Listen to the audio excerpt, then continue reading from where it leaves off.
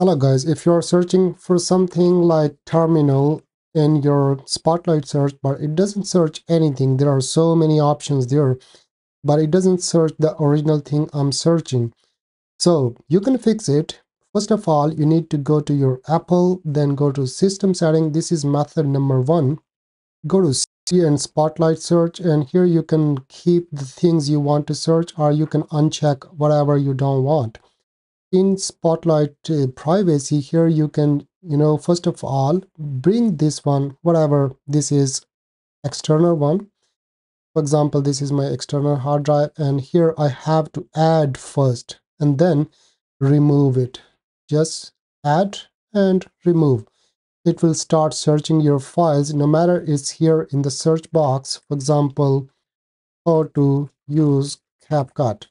If I say, it will start searching all these files here on my Mac, and here on this one as well. If I want to search here CapCut, and it will search on my external drive as well. Before it wasn't searching anything. Look, it's loading.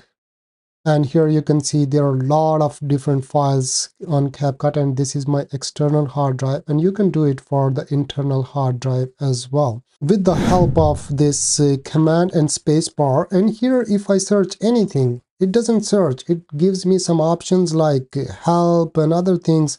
It doesn't search anything really. So what I did, you can see it's indexing. So you can do some commands on your MacBook. Just go to your application first.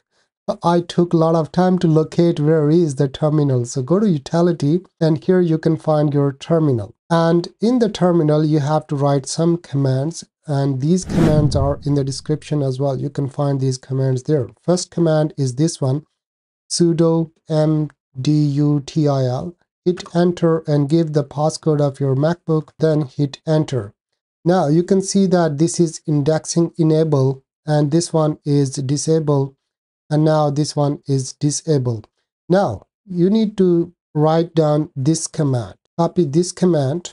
Now go to terminal again, and here I'm gonna paste this command and hit enter. Now to recheck this one, I can copy this command again. It will enable everything on your MacBook. I paste it, and it will say disable, disable, and now it's gonna index.